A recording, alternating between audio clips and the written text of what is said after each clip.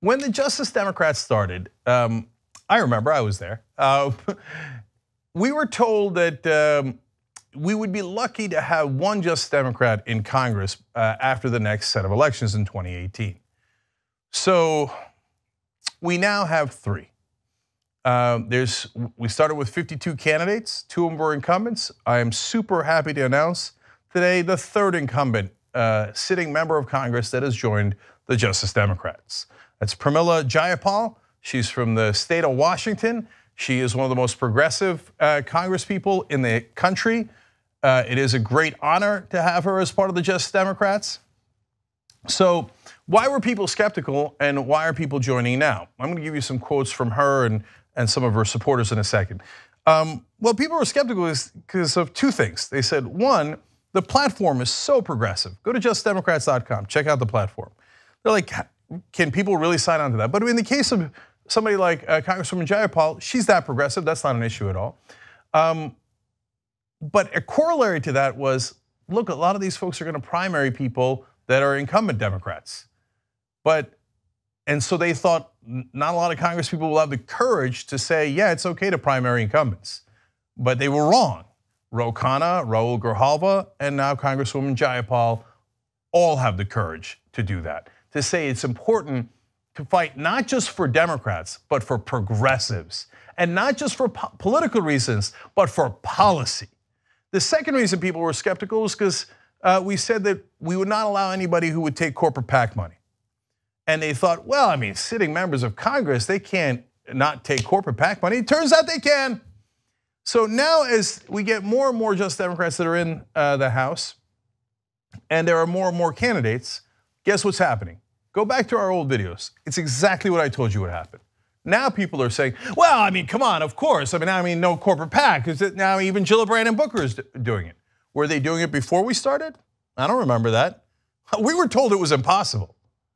So now there are a great number of people saying no corporate PAC money, and now we have 3 already in the caucus, and there are a lot more on the way. Already the primaries have started. There were some losses, of course that's normal, and there was a lot of victories.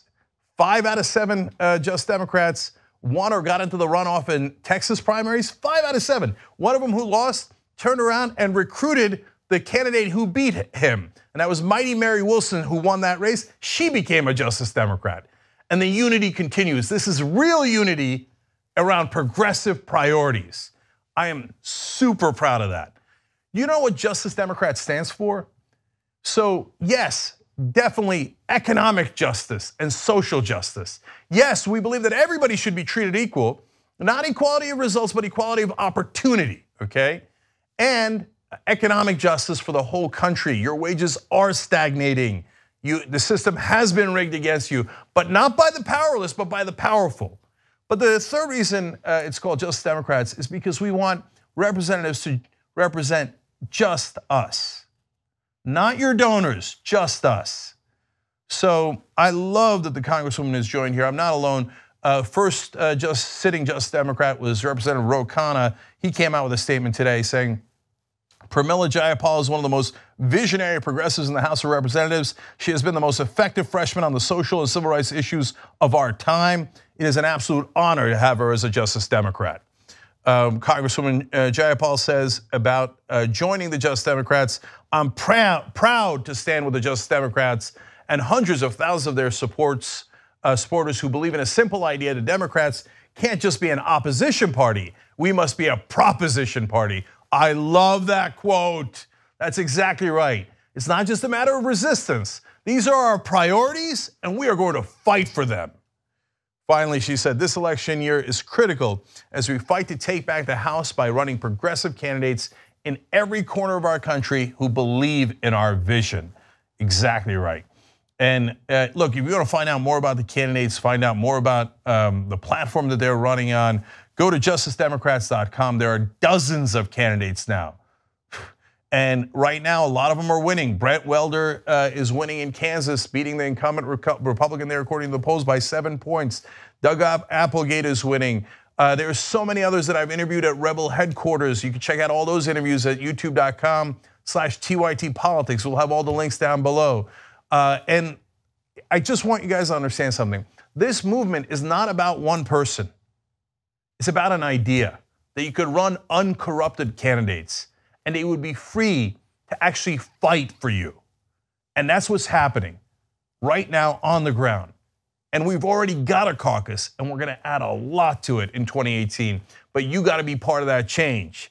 Because if you don't back these candidates, they're not taking corporate PAC money. They can't win without your support, whether you volunteer or you donate. Go look them up, see if there are any in your area. Go to justdemocrats.com and then get in the fight. Get in the fight. So right now, I'm super happy that Congresswoman Jayapal is in the fight. She's a Justice Democrat. And now there are 3 and a lot more on the way. If you become a member of the Young Turks, you'll be saying, you know, I'm like a smart person. So do it right now, tytnetwork.com/join. Get the whole Young Turks show every day.